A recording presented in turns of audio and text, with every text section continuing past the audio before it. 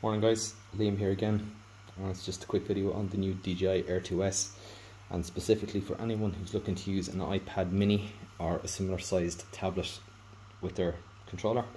Obviously it doesn't fit directly into the controller, it's not big enough for a phone, but my other videos, which I'll link in the description, I show this homemade bracket. I'll have the dimensions listed on that other video. It simply slots in here between the two bars, locks in place, iPad catches on the top, sits into position,